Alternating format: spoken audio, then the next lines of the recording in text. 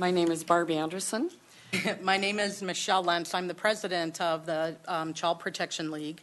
My name is Doug Wardlow, and I'm an attorney with Alliance Defending Freedom.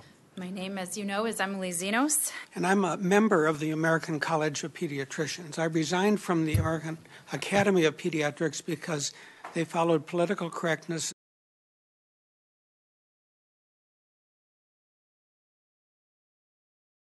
If a child says, I'm stupid, what do? You don't come to them and say, I affirm you in your stupidity. Of course not.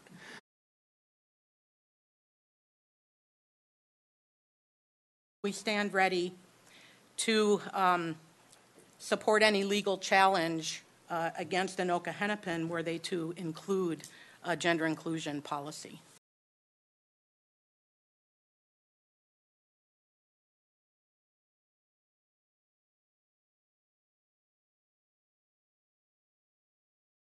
Okay, thank you.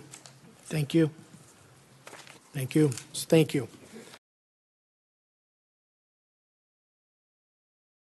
Being exposed to a male student in my daughter's safe space of the female bathroom or locker room at school before my daughter's chooses is not a right. And I agree 100% with the first speaker, Barb Anderson, in this. For the past numerous years, I've attended seminars around the nation. I think the most helpful thing for tonight would be what the American College of Pediatricians states. No schools should be affirming.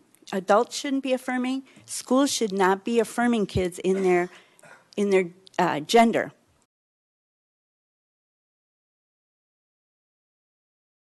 Even if it happens once or twice a year, where a boy is walking into a girl's restroom,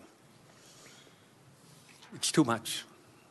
It just creates too much turmoil for their mind. If there are people who are still concerned that, well, they're going to be noticed and they're going to get picked on, then maybe my suggestion to those families is maybe put your children in homeschooling. Do not lie to ourselves, because this is not about those kids, those bathrooms. Those bathrooms are about the killing United States of America.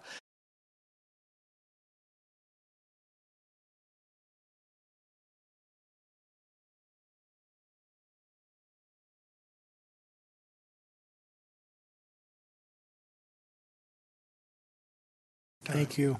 Thank you for dropping that off. Thank you. You. Okay, thank you very much. Thank you very much. Thank you, Mr. Cosman. Welcome. Thank you very much. God bless America. Thank you.